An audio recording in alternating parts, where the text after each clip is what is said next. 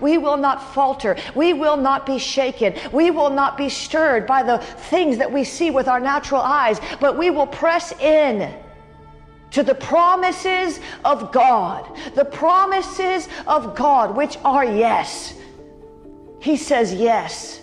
I don't know who I'm talking to. Somebody's been crying out, crying out, crying out. God, will you move in my life? God, will you do this miracle? Will you show up and show off? Will you show yourself strong? God, will you do this thing? Will you move this obstacle? Somebody has been crying out according to a promise that He made your heart, according to a promise that we find in Scripture. Some of you have been standing on it and crying out, God, when will you do it? Will you do it? And His answer to you today is yes. Yes. Yes, I will. Yes, I will. So many came up to Jesus in the Bible and says, will you heal? Will you do it? Will you deliver? And He never turned them away. He always said yes. Even the Canaanite woman with the child who needed deliverance, He said, deliverance is the children's bread. And at first, He would not. But His compassion got the best of him.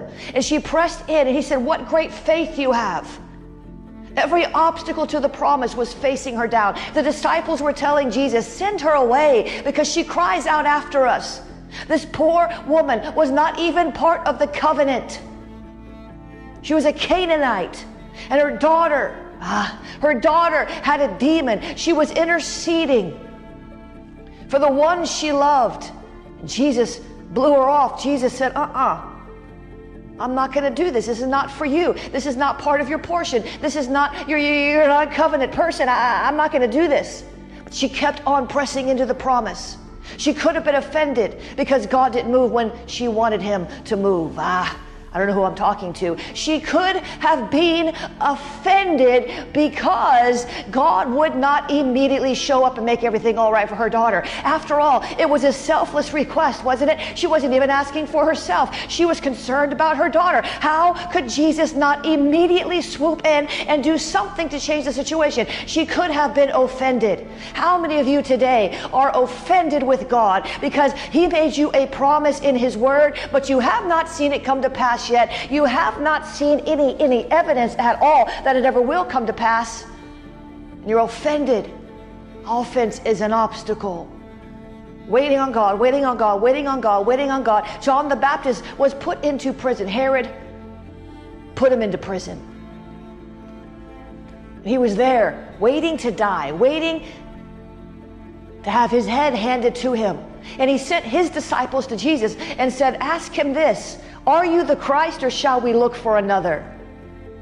Offense entered his heart because God didn't do what John thought He would do. This is the same John. This is the same John the Baptist who baptized Jesus in the water, in the river Jordan, and saw the Holy Spirit descending upon him like a dove, and said, this is the Christ. He knew it was the Christ. He was telling everybody else it was the Christ. He didn't care. He wasn't concerned when His disciples began to follow the Christ. He said, I must decrease that He might increase. He had a revelation that this was the Christ. He was the first one to get it before Peter even got it. John got it. But when he found himself in the prison, when he found himself unable to help himself, when he found himself in that trial, he got offended because Jesus didn't come rescue him. Jesus said, go tell John, the lame walk, the blind see, the deaf hear, and blessed are those who are not offended with me. We don't know sometimes why the promise doesn't seem to manifest. We do know this though. All of God's promises are yes and amen. We don't understand fully. We can't see the big picture, but I'll tell you the truth. God is more concerned with you becoming like Jesus than He is about you getting an immediate breakthrough. He'll bring the breakthrough, but can you sustain the breakthrough? Can you hold on to what God is giving you? With the character that you currently possess, with the level of integrity that you walk in, can you hold on to the breakthrough? All His promises are yes and amen. We have to press past the offense and not let go of the promise because it didn't happen when we thought it should, when we wanted it to. We cannot be offended with the Lord because he didn't move when we thought he would move.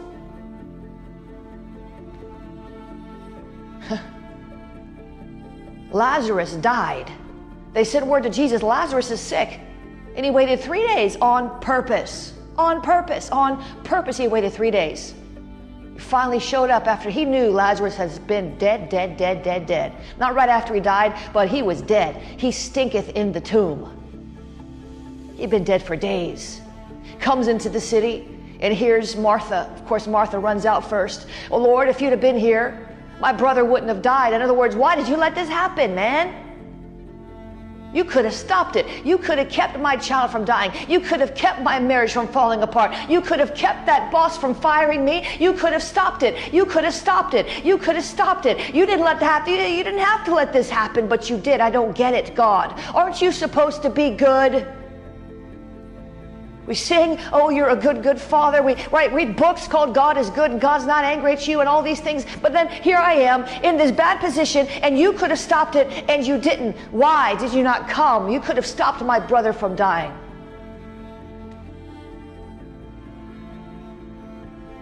He said, I'll raise him again. I'll do something. I'll keep my word. I won't let you down. He said, she said, I know that he'll be raised in the resurrection. He said, no, I am the resurrection. Whatever promise seems to be dead in your life, would you just remember that God is never late? Would you just remember that he is the resurrection, even if it looks dead, even if it is dead? Would you just remember that all things work together for the good of those who love him and are called according to his purposes? Would you just remember that? All of his promises are yes and amen. He dealt with Martha, and here comes Mary with the same question. But Mary came with less of an accusation. Martha came, it was more like an accusation. Mary came in worship. If you'd have been here, my brother wouldn't have died. And Jesus showed up, and he raised up Lazarus from the dead. He said, Lazarus, come forth. And he did. And they had to unwrap the grave clothes, and there it was. All of God's promises are yes and amen. I don't understand all the reasons why. I get the overarching reason why many times things don't happen when we want them to happen is because we're not ready. He's trying to form the character of Christ in us. Other times, I don't get it. I don't know. I don't know why some people get healed, walk up out of wheelchairs, get cured of cancer by the power of God, and others don't. I don't get it. But I don't need to get it, and you don't need to get it. Don't be offended. I don't know who I'm talking to this morning. Don't be offended with God because it didn't happen when you wanted, the way you wanted, the way you thought it should have been, in your timing, in your way, to your liking and your pleasure. God is good. All of his promises are yes and amen. The word amen means so be it. Means so be it. It means he's already accomplished it in the spirit. It is a done deal in the spirit realm. It is finished. It's there. He doesn't have to go do anything about it. It's a matter of by faith and patience inheriting the promises of God. Isn't that what Hebrews says? By faith and patience we inherit the promises of God. By faith and patience, that means you got to wait for it, honey. You got to wait for it. Sometimes you got to wait for it. So Father, help us today not to be offended with you. Not to be offended with you because things aren't working out in our lives the way that we thought they should. Because we found a scripture and it jumped off the page at us and we heard the still small voice, or we received a prophecy, or there was some kind of preacher that preached a message that inspired us and we said, yes, Lord, I know that is for me. I'm taking it, I'm grabbing it, and then it didn't happen. We confessed it, we prayed it, and it's not happening. Help us, Lord, not to be offended in those moments, in those seasons, in those times, in those hours. When it seems like things should be going our way and they're not. When it seems like everything is falling apart.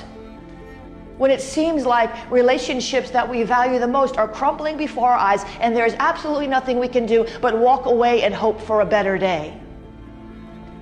When it seems like the betrayals are coming so fast, so hard, so hot, so heavy that you don't even know who you can trust anymore. Help us, Lord, in those times to understand that many times it's the warfare against the promise that we are walking through. It's the warfare against the prophecy that gave us the goosebump. It's the warfare against the prophecy that caused us to press in deeper to God. It's the warfare against that promise that caused us to read 12 books and set ourselves apart and consecrate ourselves. It's the warfare against that we are enduring. Those who endure to the end shall be saved. You will see the day of your salvation. You will see the day of your visitation. You will see the day of your breakthrough. In the meantime, hold on. The Lord says, hold on. Just hold on. Hold on to the promise. It's hard to do when the exact opposite of what you planned and what you purposed in the counsels of God seems to be hopeless, impossible. But the Bible says all things are possible to him who believes. Eye has not seen, ear has not heard, nor heart has understood or perceived what God wants to do for us. So God, we thank you today, and we will hold on to the promise, and we will hold on to you. When everything is going wrong, when it looks like all is lost, we will stand and we will not be offended, but we will see a bigger picture. We will wait upon you. We will mount up with wings as eagles so that we can get your perspective on a thing. That's what we're going to do. That's how we're going to handle this disappointment. That is the way forward. It's not an accusation against God. It's not a bitter spirit toward the Holy Ghost. It is trusting him. Though he slay me, I will trust him. It's going to turn around. It's going to turn around. It's going to turn around. It is going to turn around in your favor. You just have to hold on. It's going to turn around in your favor. You just have to hold on.